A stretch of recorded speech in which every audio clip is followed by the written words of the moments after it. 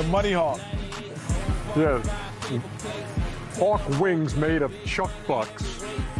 Come on, baby. We're good. It's good that we're recycling that.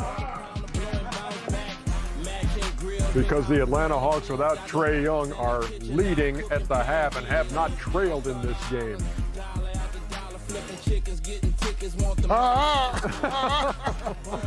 Dropping money all over the place. My Hawks ain't going nowhere,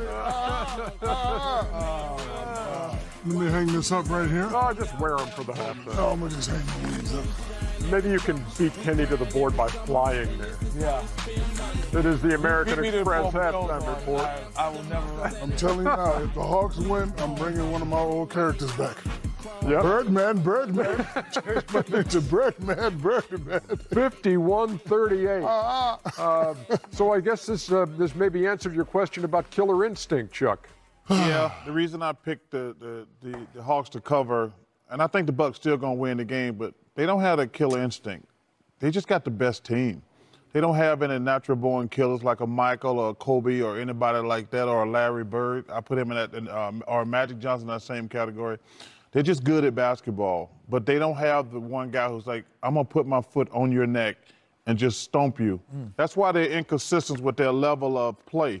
Like, go back to the Brooklyn series. One game they're great, one game they're bad, because they don't have that mentality where they just like, let's just win the game. American Express teammates, Atlanta again, shooting 47%, 51-38 is their lead. Lou Williams, his 87th career playoff game, his first starting for Trae Young. 13 points, hasn't missed, 4 out of 4 from the floor with a three-pointer. Onyeka Okongwu has given the Hawks some great minutes, especially on the defensive end, but also chipping in with 7 points and a 17-6 advantage in bench points for the Hawks, who also lead in points in the paint. We've talked about Milwaukee being plus 70 in this